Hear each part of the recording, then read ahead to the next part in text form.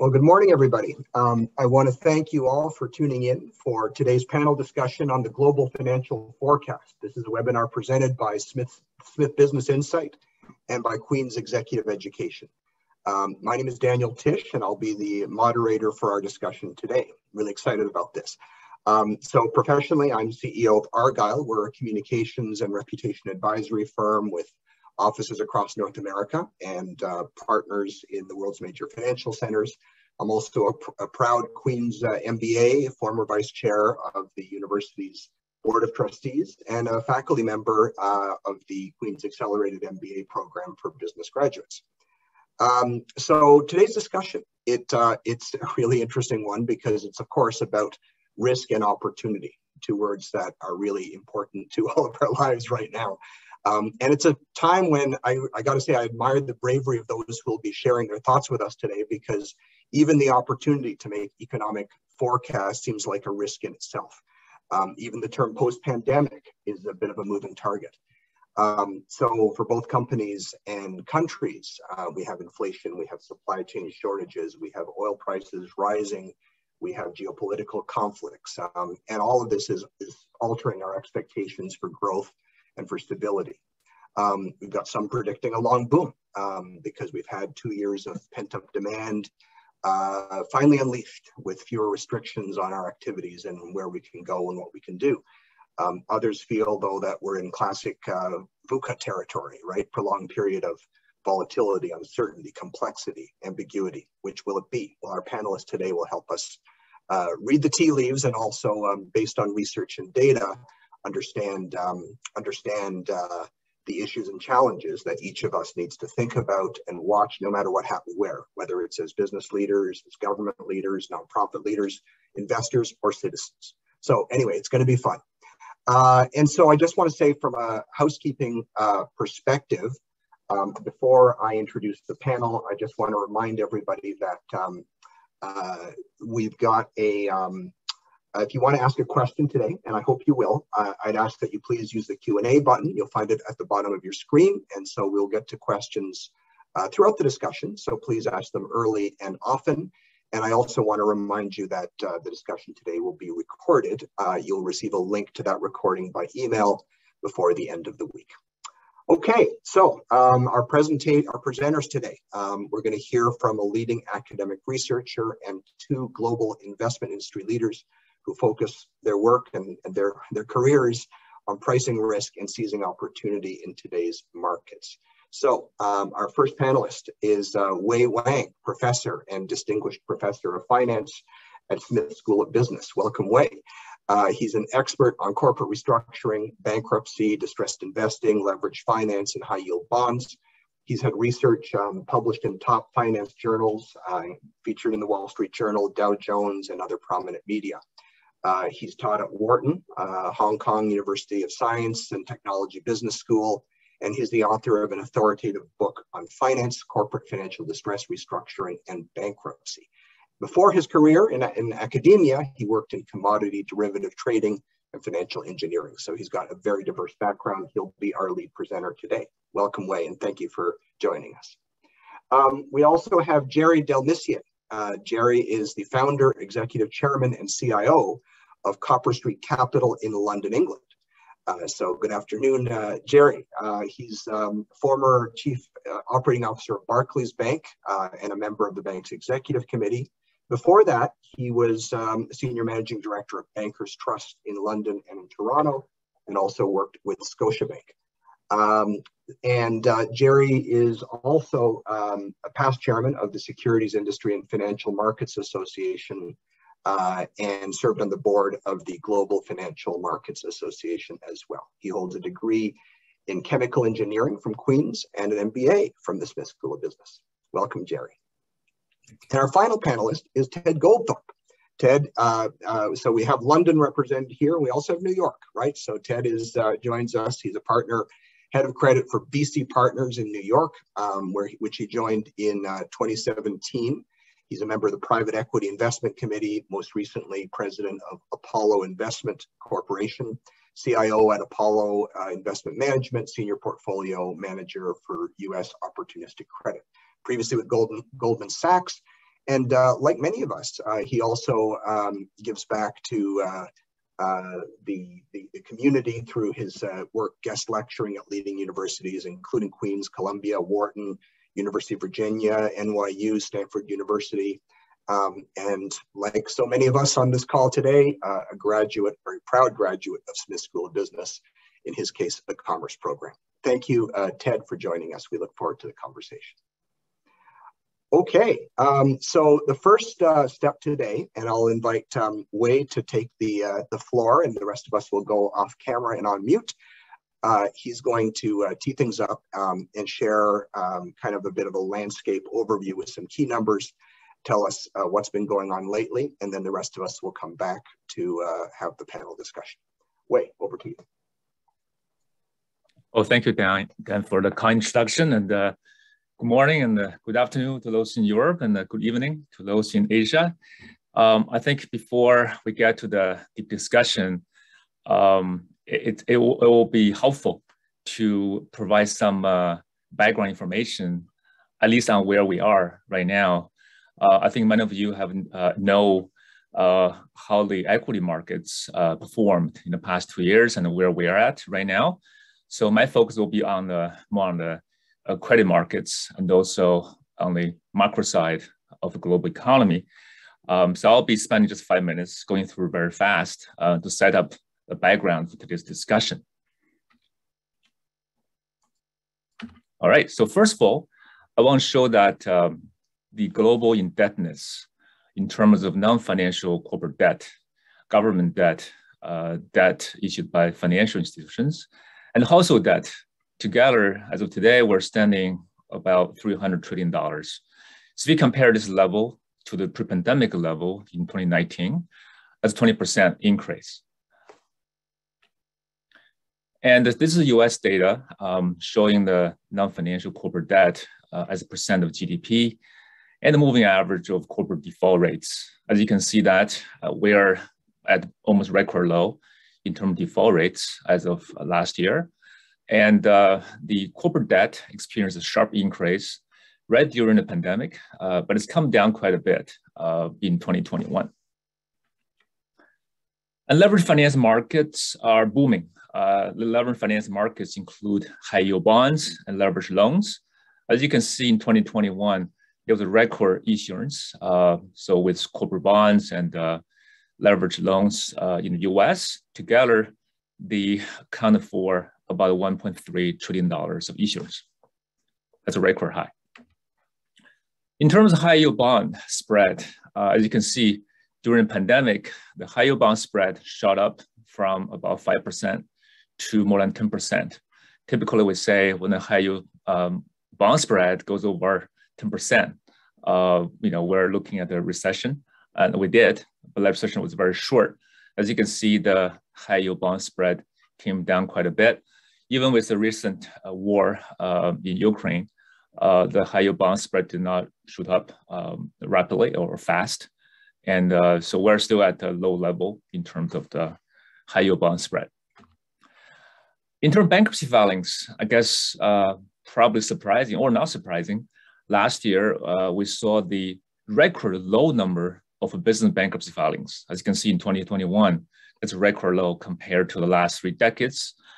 And even on the consumer side, we also saw a record low number of consumer bankruptcy filings in the US as well. Another indicator I want to point out, also people talk about a lot, is the yield curve. So we're looking at sort of flat to inverted yield curve between the 2-year and 10-year US Treasury. So this is where the yield curve stands at as of March 31st, 2022. Has been evolving, on a daily. So it's pretty much a flat or inverted kind of level right now.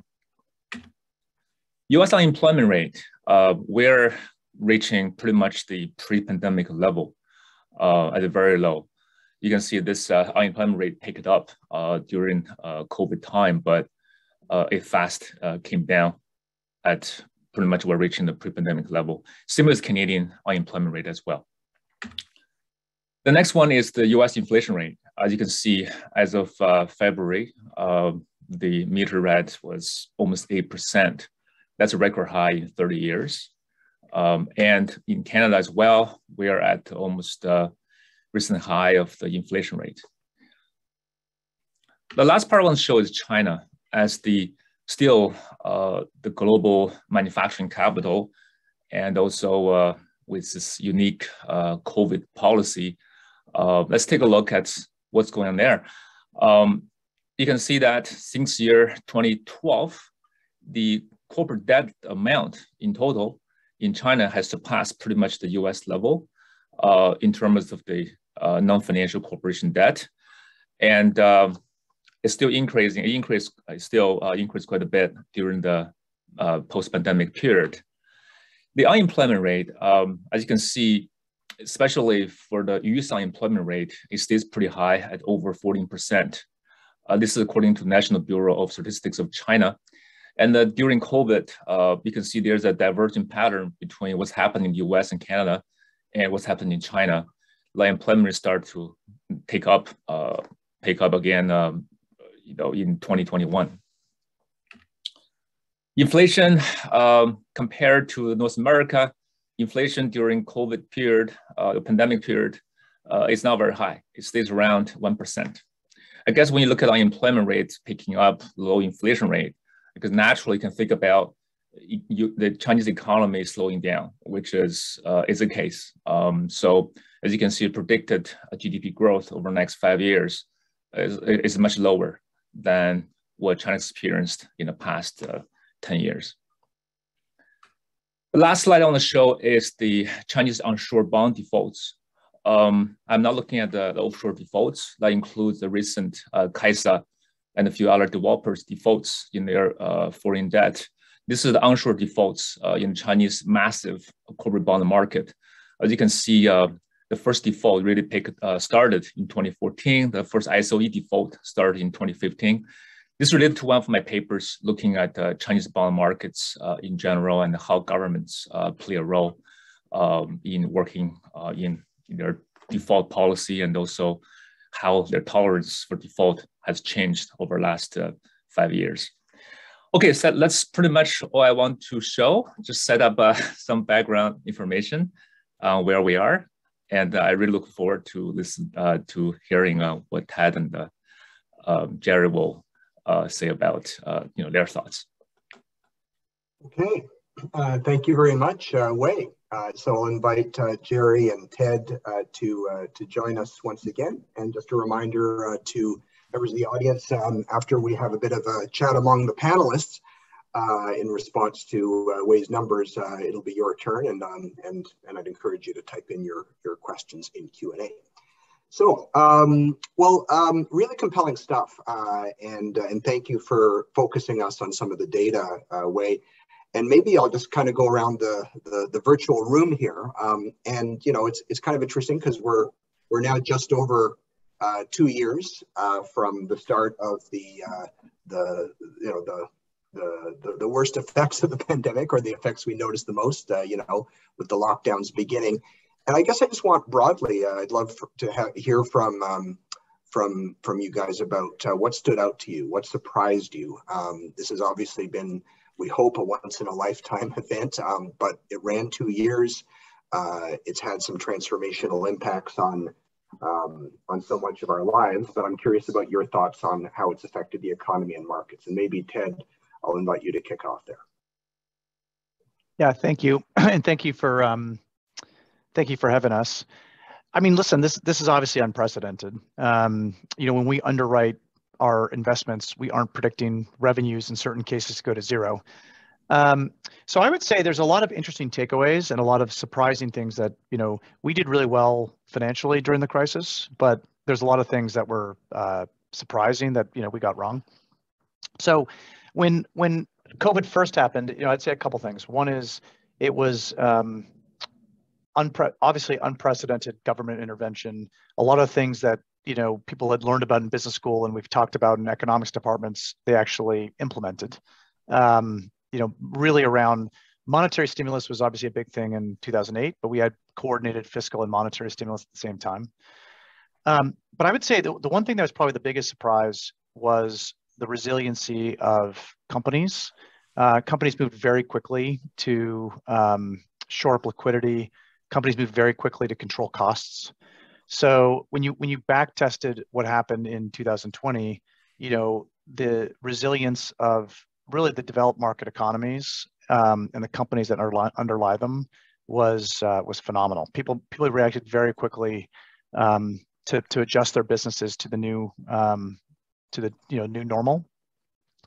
And I'd say there's a lot of focus on the companies that obviously did poorly, but there's a lot of companies that were big COVID beneficiaries. So anything that touched e-commerce, companies that had consumer facing demand. So for example, anything consumer discretionary, has done phenomenally well, just given you put cash into pockets of people who actually spend money. And so there's a lot of sectors of the economy that did, much, much better than we would have expected. Mainly around consumer, and there's a big theme around consumer. So I think our biggest surprise was how quickly things recovered. And again, I would say how resilient our respective economies really are in the face of unprecedented lockdowns. Yeah, very interesting. And the last thing I'd say, and then I'll pass it over to Jerry. The other thing I'd say is, obviously, all these themes that we've had for 30 years or more, declining interest rates, globalization, bringing our economies closer together. This all started a little bit before the pandemic, but now you're seeing the opposite. Rising rates. People are this concept of Fortress America and delinking our global economy, which is what we've been working on for 40 years. Now we're going the complete opposite. So there's all these things we've been learning and doing for 40 years and around global economy. A lot of that stuff is now we're doing the complete opposite. Yeah, that's really interesting. Jerry, we'd love your perspective on this. Obviously, we got Ted in New York. You're in London. What's the perspective like from Europe in terms of some of those trends that Jerry was talking about? Yeah, so very much like Ted, I was very surprised to see the speed with which everything rebounded. I suppose you throw enough money at something, you'll get a response function. What I would add, given that my own focus is on banking and the financial services sector, it was really the first test post financial crisis of the resilience of the financial system. And in Europe, the Europeans haven't been as forthcoming, say, as the Americans and the British were in cleaning the system. And there's still a great deal of work that needs to happen in Europe. Notwithstanding that, there were precautions taken, dividends bans were put in place, and keep all the capital in the house, but they really weren't needed.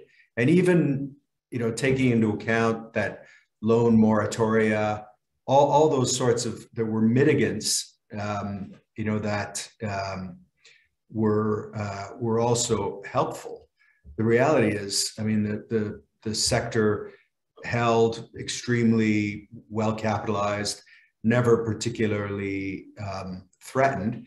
And in fact, we saw a couple of very large market events hit a few of the banks, and none of the sort of nothing systemic revealed itself. So it's certainly a strong vote of confidence in the sustainability of where we're at.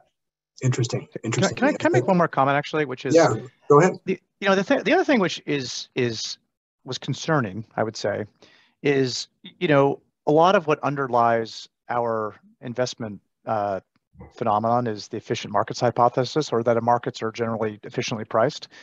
And when you think about what makes our economies so great, part of it is the access to capital and reliance on our capital markets. So when we have phenomenons like Dogecoin or things like meme stocks, where you have companies that market prices are completely divorced from fundamentals, but for sustained periods of time, not just for a day or two, but for long periods of time. I think there's some things that are concerning. Again, like we pride ourselves globally on being able to efficiently price risk, and when things like that happen, which are completely divorced from any logic or fundamentals, we all like to follow it. It's interesting, but at the same time, that also has negative consequences as well that I think, will manifest itself over time.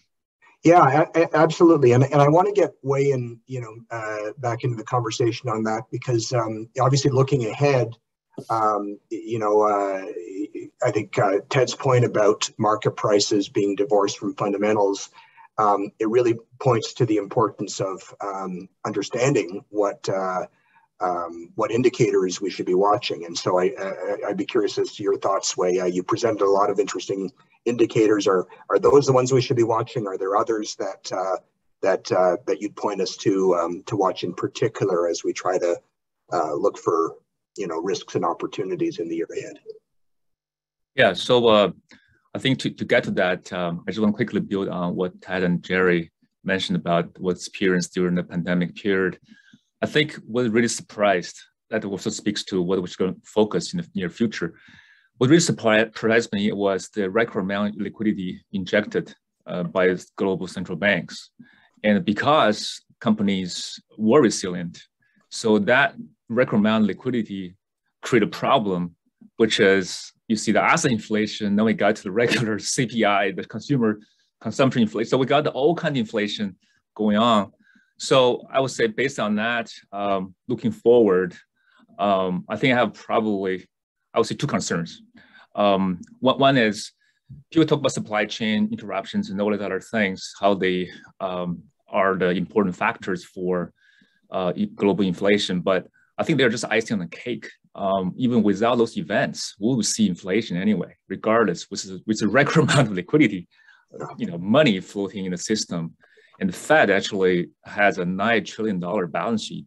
So I would say going forward, we have really watched what the central banks will do, their attitude, being hawkish or being more tolerant. So that'll determine whether we'll have a soft landing versus hard landing.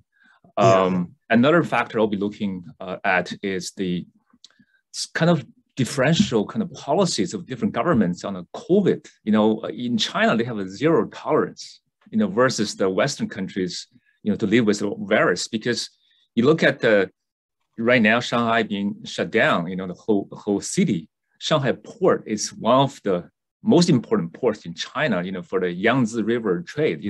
I just think this is going to create very near term a supply chain problem again, So I think going forward, we really have to watch whether China would change its policy on COVID and also the central bank's responses or their policy making.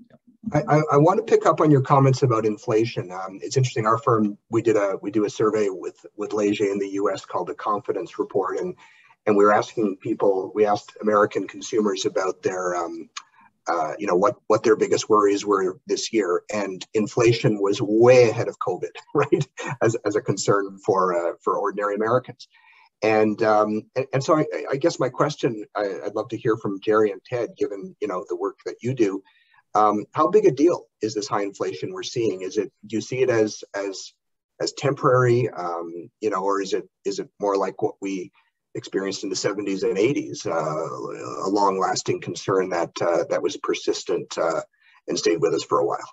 And so I think it's a very big deal, and it comes back to Wei's comment. In fact, Ted's comment about meme stocks and markets being divorced from reality ties in with just all the money that is sloshing around the system, and we've had zero rates, with the exception of a small tightening cycle in 2018 that had a pretty significant negative effect on risk assets.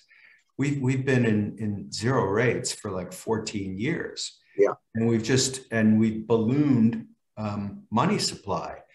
So, to think that a central bank is going to be able to thread the needle and sort of achieve a soft landing. I mean, this is really difficult. We've never been in a situation where central banks are so far behind the curve. And it isn't just, 2 or 3 50 basis point hikes from the Fed to get us there. But of course, now we've also got all this mountain of debt, at the sovereign level and, through the economy. And certainly in Europe, that will raise the questions of sovereign debt sustainability again, which those of you with memories going back to 10, 11, 12, that comes back.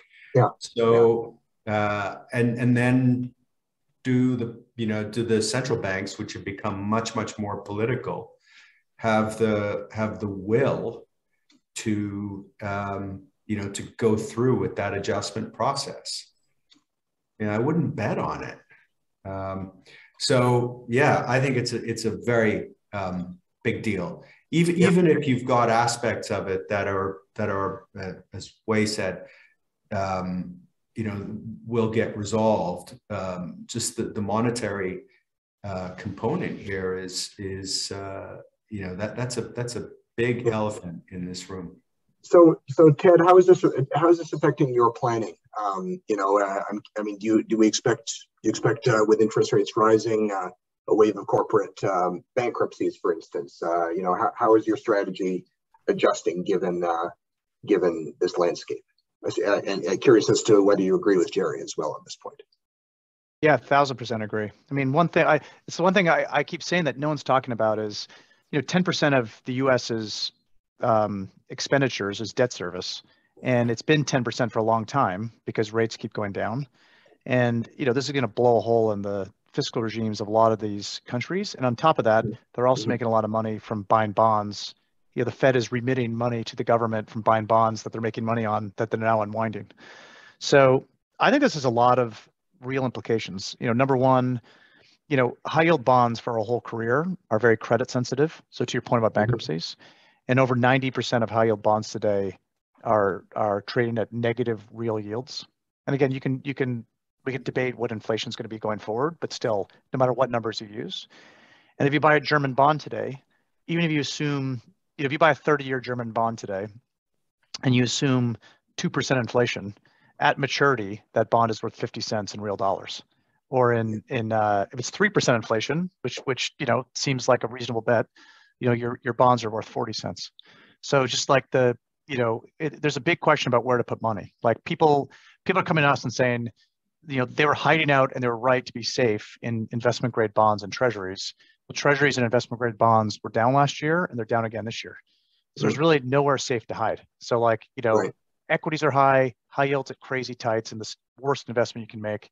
And then if you put it into risk-free securities, they're down for 2 years in a row. So to put you on the spot, then how's your strategy changing? So number one, we're very focused on supply chain. So this is inflation. I think is part of it. Is I don't think companies really understood their supply chain. Like I think they did and they didn't.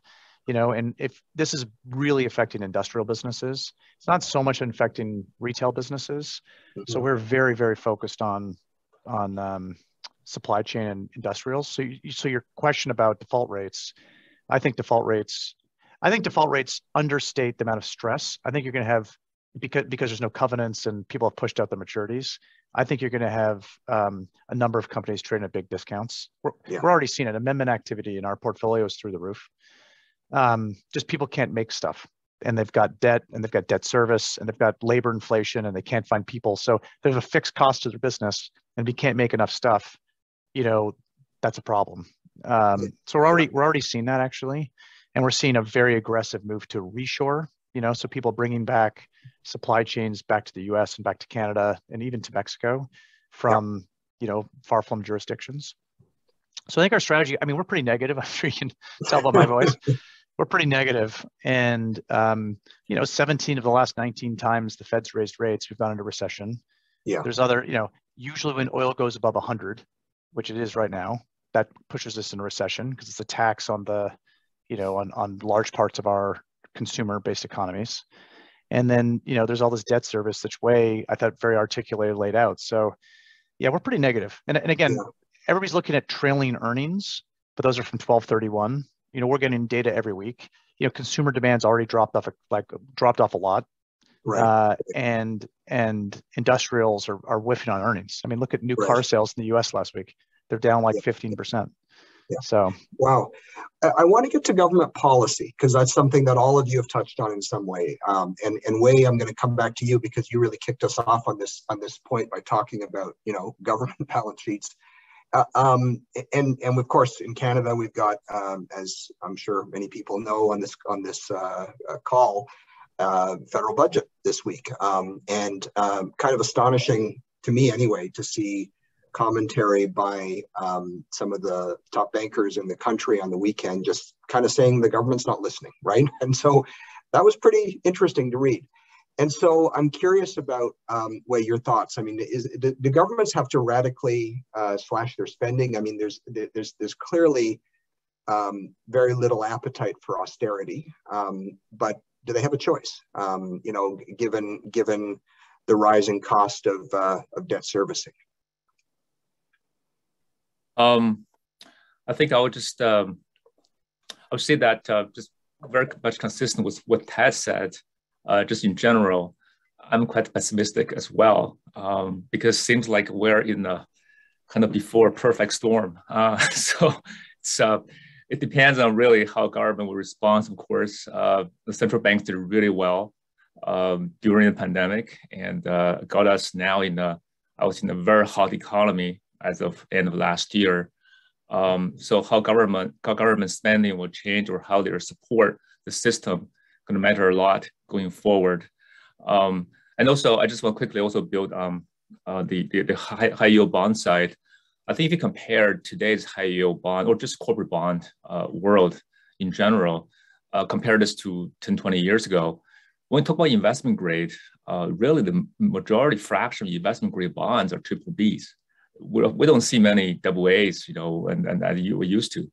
And with the high yield bonds, we see a lot of triple C's. So we're looking at pretty much a low end in each of those categories on their activity or their issues in the market, how the sort of market can accommodate, those sort of low end of each category on their activity.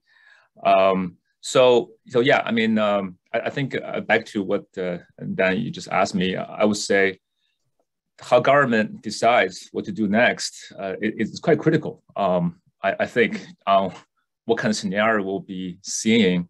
But either scenario in my mind is they're not too optimistic. So I hope maybe Jerry have a more optimistic view on this. But yeah, but in general, I would say government policy is going to matter a lot. Jerry, what are your thoughts? And I recognize too the context here. I mean, you're the closest geographically to the conflict in Europe, and no doubt that's having an impact on the economic picture. I'm curious as to your thoughts. Yeah, absolutely. Well, I'm certainly not in the optimist camp. It's very hard to be. Look, we're late cycle, and rates need to go up. Okay, so you're on borrowed time.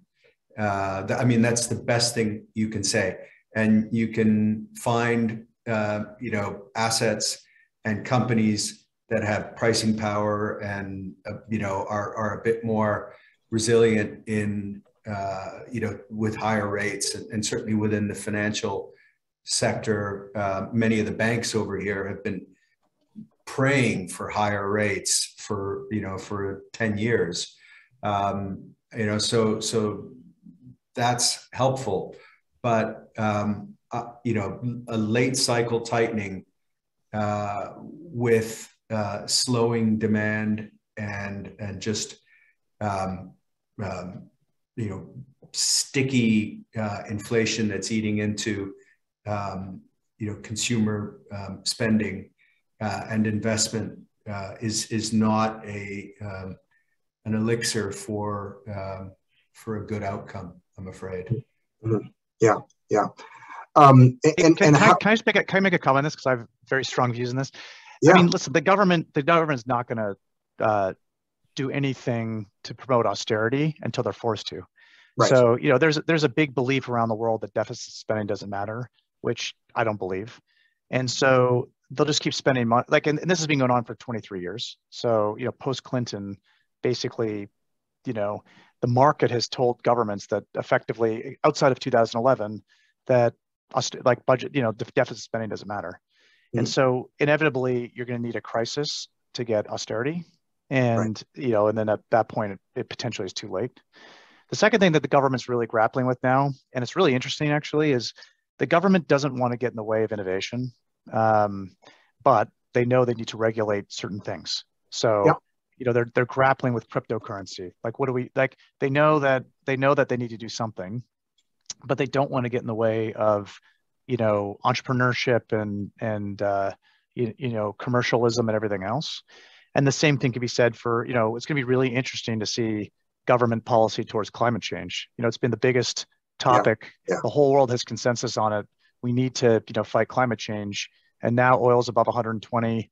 You know, Russia, even though their economy is smaller than Italy and it's smaller than Canada, they dominate very niche parts of our economy that are actually, we need what they do for, you know, our clean energy policy. So, you know, the fact that the US government is negotiating with Iran and Venezuela on energy when Canada's like just north of them is crazy. And I think what you're going to see is, I think this concept of isolationism is going to continue to go up. And it'll be interesting to see how world governments deal with climate change in the face of, you know, what's happened over the last, you know, 3 to 6 months. Yeah, we're gonna get to audience questions in a couple of minutes here, but maybe since you raised the issue of climate risk in particular, I'm curious about your thoughts, and this is open to all, not just you, Ted. Just wondering how you think carbon pricing in different economies is going to affect economic forecast by region. That's a question that's come up in the chat already. Well, look, let me start, because Europe is at the proverbial coalface of this. You know, Germany very famously, you know, shut down nuclear in 2011, ostensibly because of Fukushima, but really because Merkel needed to do a deal with the Greens. I mean, that's the reality. So now, you know, for North America, it's an inconvenience. In Europe, it's like no heating and no power, right? That this is kind of the reality, and forced to buy, you know, oil and gas from Russia. No government will, in a sane way, advocate either starving or freezing their people in the dark. So what you have a real risk of the agenda not officially unraveling, but de facto unraveling. And no government can walk into an election with, you know, embracing, you know, the COP26 agenda, even here in the UK, which was a host, is having a major rethink. So it's less about, you know, pricing of carbon, and, you know, it's a much more base and strategic reassessment of the, you know, of the equation. Interesting. Is that Ted? What's your thoughts on that? Are you seeing the same thing or no? Yeah, I mean, I would say, we say price of carbon, I mean, it comes in many forms, but inevitably, you know, it's a declining resource. So when you don't build pipelines and you don't allow oil production, you make it very difficult. By definition, the price of carbon goes through the roof. Yeah. And so carbon is definitely going up. It'll be a tax on these economies. And it's a big question for each society on whether they're willing to bear that tax in the spirit of global climate change.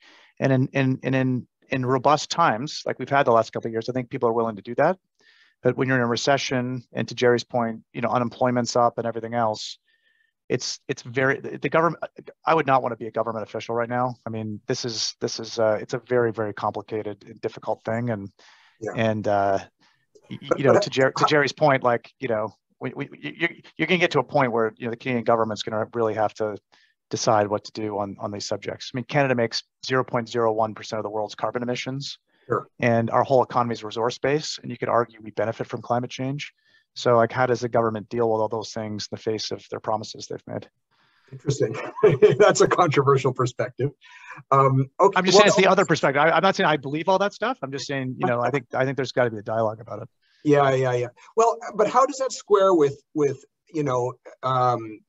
pressure from investors, engaged investors around ESG factors? Because I mean, like, surely that's also making development of fossil fuels more challenging. But I'll make a comment around that too, right? I mean, look at what happened on the weekend. The JP Morgan and BlackRock ESG fund is way down because they own Russian and Ukrainian bonds. So I don't know what their screen is for ESG, but on any metric, I just don't see Russia passing any kind of ESG screen. And so I think there's going to be a big shakeout in ESG, which is, the SEC is getting very focused on this. Is going to start regulating it. Again, we're all pro ESG. My firm is the first signatory onto the UNPRI, so don't take my comments out of context. Sure. But there's a lot of shenanigans, nonsense going on in the space, and it's the Wild West. You can't buy a portfolio of tech stocks with Apple and Google and call it an ESG fund, because that's not what it is. Right. And so you need to, the government needs to provide guidance and put around guardrails to protect investors, and they know they need to do it. And they've done it in Europe, and for a bunch of reasons, the U.S. government doesn't want to follow the European protocols and standards. But this is a big topic of discussion amongst government officials right now. Yeah. Maybe Wei, I'll invite you to jump in on this topic. Where there seems to be a trend towards a harmonization of standards. Curious as to your analysis on this point. Yeah, because I don't have a lot to add. I totally agree with what Ted just said. This is a new space, and there's still a lot of ambiguity. What really is ESG and what should be focusing on and paying attention to. And so yeah, I mean, this is still a topic that to be explored much more. And as you know, we have a Sustainable Finance Institute here at the Smith that was funded by some of our alums and donors. And one of the focus of the center is ESG investing. So that definitely needs more research and more discussion. Yeah, for sure.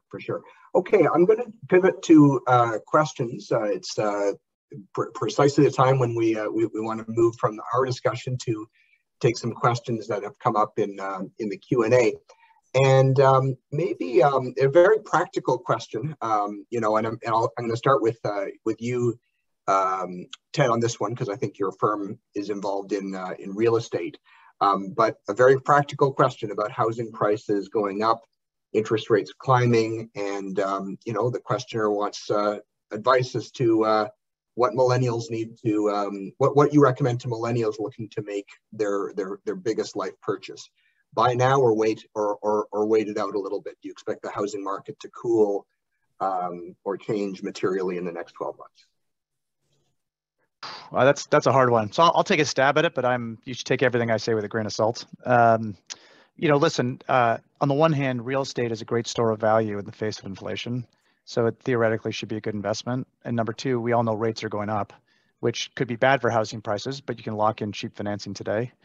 The one thing in the US that's very interesting is because of inflation. So like lumber prices are up 300%. Because of that, I'm in the middle of a renovation, I know. Yeah, well, so they housing prices a lot are going up because of inflation. They can't build houses in what's called the smile markets, which is North Carolina, and it's like the Sun Belt basically. Yeah. They can't build houses for the price that they're selling at. They're just like the cost of goods sold between labor and stuff is too high, and so there should be given that if inflation doesn't abate, you should have continued higher housing prices just from a pure like marginal cost basis, which, you know, I've never ever seen a scenario where we're talking about marginal cost around housing, but it's a real consideration in a lot of markets in the US. So it's a long-winded way of saying, if you asked me to predict real estate prices over the last 20 years, I would have been wrong like every single time. So you should take my views with a grain of salt. I think you know, I hope the invitation to this webinar included, you know, the grain of salt asterisk, which should probably apply to every comment made here. So, okay. Another question, and again, I'll invite anyone to jump in on this one. Interesting question about the effects of COVID and how it's one of its effects was realizing advantages of reliable near-shore sourcing, just enough as opposed to just-in-time sourcing, given all the supply chain disruptions. And you guys talked about that a little bit earlier. And so wondering if you expect, wondering how you expect reduced globalization to impact future long-term economic growth. I think it was you, Ted, who said that everything is kind of upside down from the trends we've seen in the past. But I'd welcome thoughts from everybody on this topic. And maybe, Jerry, I haven't heard from you in a bit, so I'll start with you on this one. Yeah, so I mean, clearly we've seen a reversal of some pretty significant secular trends. You know, I tend to think perhaps it was just a local maximum, and we're sort of receding from that. The trend to you know, to take advantage of comparative advantage and all those theoretical good things about trade is I think is still intact. The big issue, however, is we've also transitioned from what was for most of the past, you know, 40 years, certainly 30 odd years, a unipolar world, yeah, right, where there was general alignment of economic order and sort of a predominance of the liberal democratic order, that everybody was sort of pulling in the same direction. That's been broken. So in addition to the disruptive effects of the pandemic, you've also now got geopolitical questions that cause you to think, you know, gee, how would we feel if suddenly, you know, 80% of chip capacity was, you know, was no longer in a friendly jurisdiction. So I think you've got some adjustment that will take place. I think there hasn't yet been an alignment within sort of this new order of, you know, of like-minded states. And it's just been turbulence in part pre-pandemic, you know, political factors. And then, you know, we've had differing responses to the pandemic. So yes, I think you will see some nearshoring or reshoring, but I wouldn't say that we're done completely on sort of, you know, where we were. It's an adjustment. Right. Do you see to pivot to another related question, you know, given this deglobalization trend, one questioner, you know, asks what future that you see for the US dollar as a reserve currency? Is that affected in some way in your view? No, I don't think so. It takes an awfully long time and some pretty significant circumstances for that to change. Right. Ted, you were the one who raised this point in the first place about deglobalization. You didn't use that exact term, but I'd love your perspective on this topic too. Yeah, to me, it's inevitable. And I think, I mean, I agree with what Jerry said. I mean, our companies are scrambling to rebuild supply chains closer to home. And I think, you know, some of this recent geopolitical stress, I mean, we've also had world peace, generally speaking, for the last 50 years. And I think, you know, people are really giving thought to where, you know, the risks to their supply chain around very, very discrete products. So I think this is going to go on for a long time. And I think the good and bad news is this. I mean, the good news. So the bad news is it means costs are higher. But actually, if you look at over time what's happened, the cost advantages of manufacturing in China and have really like eroded. So it used to be a huge advantage 10, 15 years ago, but they've had labor inflation themselves for a long time. So when you actually look at the numbers, like it's not, like I'm on the board of a company in Canada that manufactures in Canada. And if they outsourced to, so they sell their products for, call it $200 a unit, outsourcing to China saves $1. So it's just not worth it. And then, and so I don't think the advantages of, offshoring are what they were 20 years ago. And it's just not worth it, given, certainty and just-in-time supply and all the things that, you've been asked about. Yeah. And on the reserve currency, it's interesting. Oh, sorry, go ahead. No, please go finish. I'm with Jerry, because the problem with the reserve currency is like, what else are you going to buy? And Right. so, you have to own something. So then you get in these debates. Well, is it better to own the Chinese, currency? Is it better to own Bitcoin? And the answer is, I just don't see governments going that direction for a sustained period of time. It's probably good for gold. We all grew up in we all grew up in a world where gold was the underpinning of these countries. And, Russia's central bank just got all their dollars frozen. So it sends a pretty strong message to anybody who's adverse to the US, about their US dollars. So it's probably good for some, on the margin, for some, quote unquote historical stores of money. But I'm 100% with Jerry. I just, I just don't see the US dollar going away. Sure. There's been a lot of talk about China and some questions about China as well. And Wei, maybe I'd love your outlook. I mean, it was interesting just seeing that chart you presented. Actually, I guess from your perspective, I should do it this way. The growth curve on the expectation of economic growth in China, how far down it's come since before the pandemic. What's your outlook for China? What are you watching? Yeah, I guess before I get to China specifically, I just want to quickly comment on the deglobalization.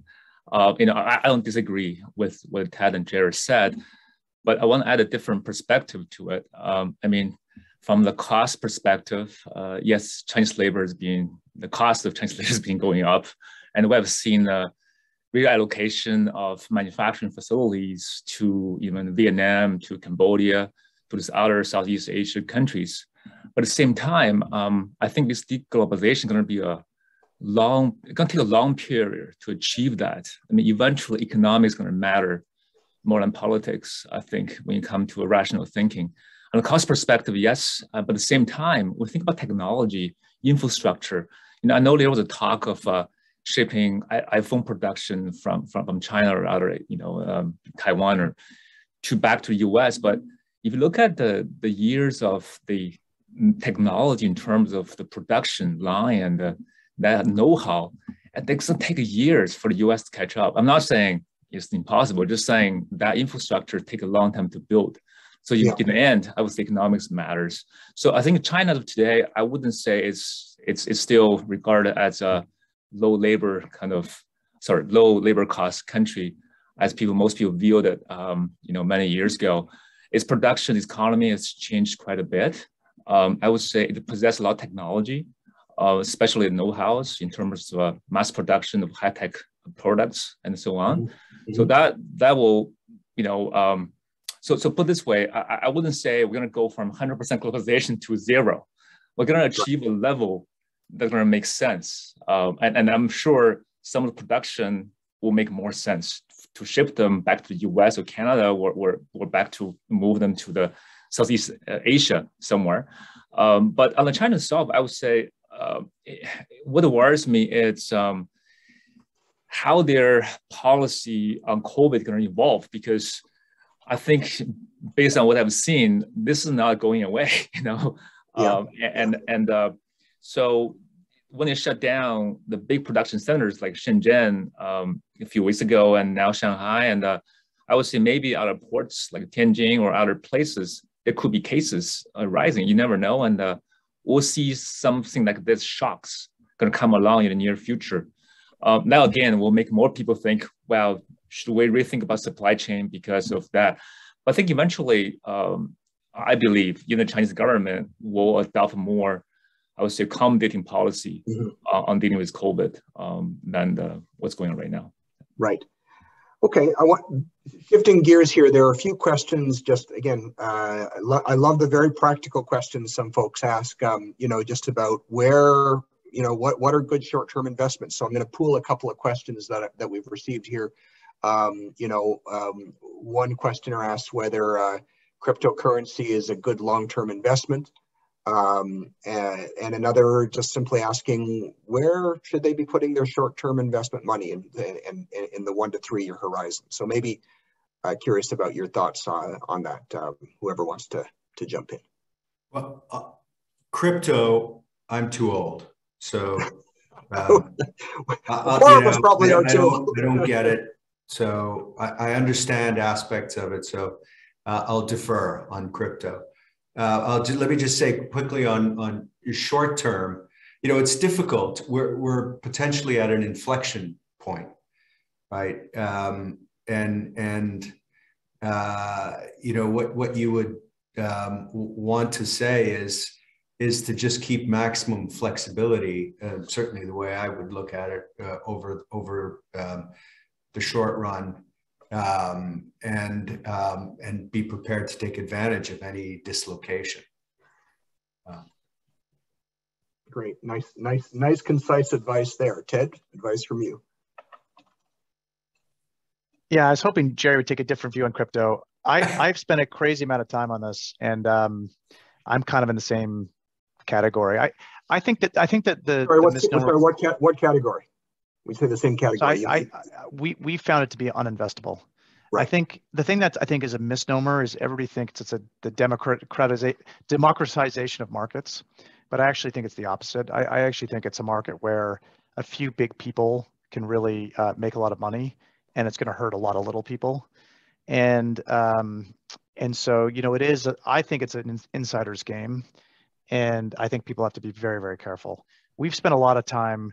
The proverbial sell the picks and axes than dig for gold.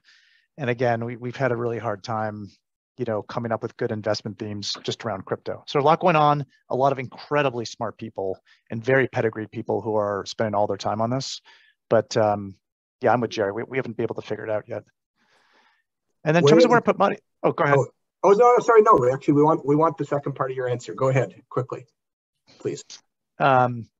Yeah, and where to invest money, I mean, thematically, and I'm not talking my own book, but I am what you're seeing globally from all big pools of money is they're basically moving to more alternatives and more passive, tactical allocations on liquid credit. I think people are liquid anything, because I think people are coming to the conclusion it's very hard to on plain vanilla stuff, it's just not worth trying to outperform because it's hard.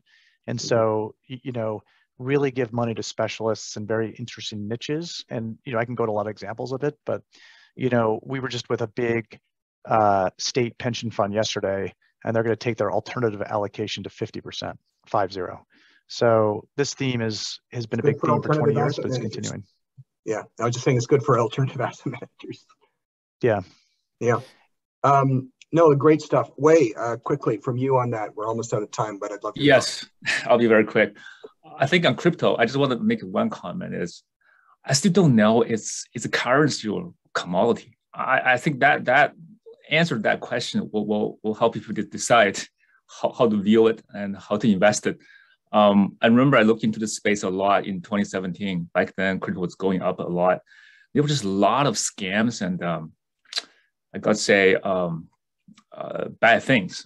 But now with the market becoming more mature, I think the question you're going to ask is, it is a currency commodity? That's the first question. I still don't know the answer to that. On the short-term investment, I don't like to give investment recommendation because they tend to be pretty bad. But I would say during a recession, cash is king. If we're expecting the rate's going to go up and we'll end up in a recession, I would say I agree with Ted. Holding liquid assets will be the key. Plus, I would say maybe realistic. That could be potentially, inflation proof. So, don't take my advice. Just my personal view. Okay. All right. Well, look, I think we're out of time for the discussion, but what a rich one it's been. And I got to say, while Well, while everyone said they were pessimistic, it was interesting to see a few glimmers of opportunity that you're finding nonetheless, and I'm grateful for those little glimmers, as I think we all are. So we've talked about deglobalization, about nearshoring, about the importance of keeping maximum flexibility in the short run, taking advantage of dislocation, being wary of insiders' games, and focusing on specialist niches. So. Great advice, and we will, of course, take everything with a grain of salt, as we always should. But I very much want to thank Wei Wang and Ted Goldthorpe and Jerry Delmessier for sharing their insights with us as fellow members of the Smith community. And before we wrap, I want to take a moment to remind our audience that Queen's Executive Education has an incredible range of really interesting management developing courses through remote and in-person learning. This can, of course, help to help you better understand risk and seize opportunities wherever you are and whatever you do. So you can check out smithqueens.com/exceed for more details on upcoming events. So I want to thank everybody for joining us today, and particularly our panelists, but also all of you as members of our community. I'm Dan Tisch and delighted to host our session today. Thanks, and we'll see you all in the months to come.